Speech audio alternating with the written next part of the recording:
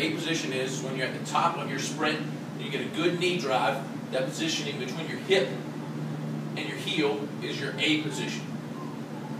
What we want to go over today is to make sure that our toe is always pointed up and that we're always underneath us, getting the full amount of power that we can get to propel ourselves forward. A lot of people will say run on your toes, and they get so caught up in running on their toes that they'll point their toe down and hit the ground with their toe always pointed down. It's great to run on your toes, but we have to always make sure that our toe is pointed up so that we're able to get the proper power and push that we need. If our toe is pointed down, when we go out in front of us, in front of our knee, it's going to be like you putting the brakes on the whole time until you're able to push yourself back forward.